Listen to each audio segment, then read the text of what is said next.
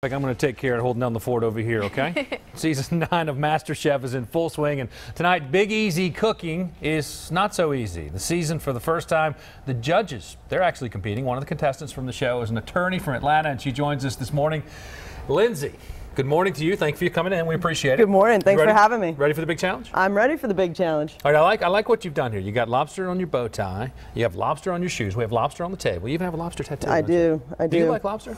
Not at all. Not at all. All right, why is this the big not easy? What does it tell us about tonight's show? We got a whole bag of the freshest seafood that you want to honor the seafood, but we had so much to choose from, and some things that were crawling around and trying to escape, just like my guy is right here. So we had a lot to work with, but you know, we also had our own Sanchez cooking with us, which is a little intimidating because you've got him preparing a dish right next to you. Sure. And I mean, who can really compete with that? Next time you talk to him, give him a little hard time about the Falcons versus the Saints, okay? I know I like to mess with him when it comes to that. 24 contestants we started with, down to 18, so you made the cut so far, right? So far, so good. All right, what are we going to make right here today? So today we're going to make a lobster bake soup, I like to call it. It's everything I like about a lobster bake, but kind of easier for the end user to have, because you don't have to actually crack the lobster, cook the lobster. So it comes in a cold form and it's already done for you.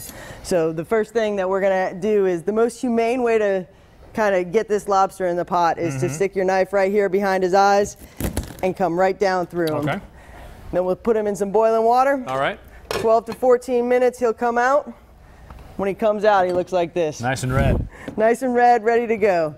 So typically in this dish I use the tail. The tail is the biggest part of the meat. You don't want to get rid of the claws because that's good eating too, but I use the tail. So what you do to get the tail off, quick twist and pull, just crunch it in half that way and pull it open. You do that tail so much better than I do. Out.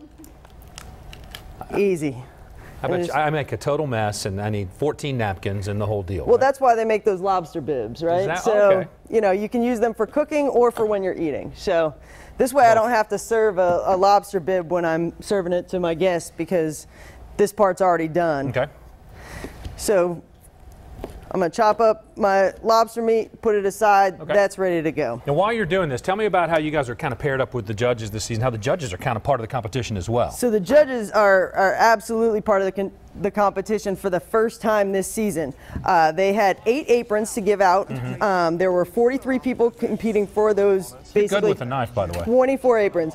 And here's the thing, if you hold the corn on the side instead of holding it upright, it doesn't go everywhere, because my wife hates when I make such a mess in the kitchen. Another great tip I picked up this morning.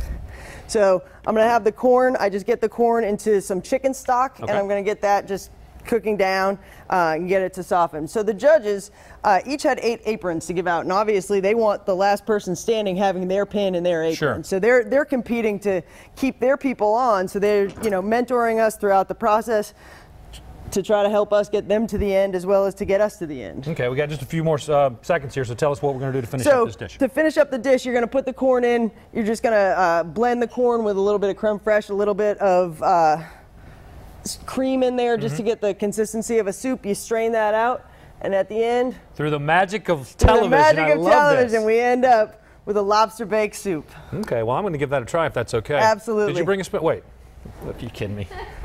Come prepared. Just in case. You know, I've always got one just in case. Absolutely. Well, before I take a bite of this, I want to wish you luck. And I want to ask you where you got that tie. I got that from Vineyard Vines. Oh, Vineyard Vines. We kind of match a little bit. I don't know if you noticed, we kind of match a little bit. Oh, you're going to get the side deal, are you? Here we go.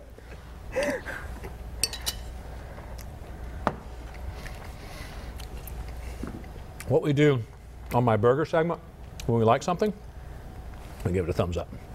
Right there. Thumbs up. There we go. All right, thanks for coming in today. Thank you for having me. Good luck to you. Thank you. And you can catch tonight. I'm talking with my mouth full on TV, but I do that all the time. You can catch tonight's episode of MasterChef tonight at 8 o'clock right here on Fox 5. 8:53 is your time. The cartoon Rugrats.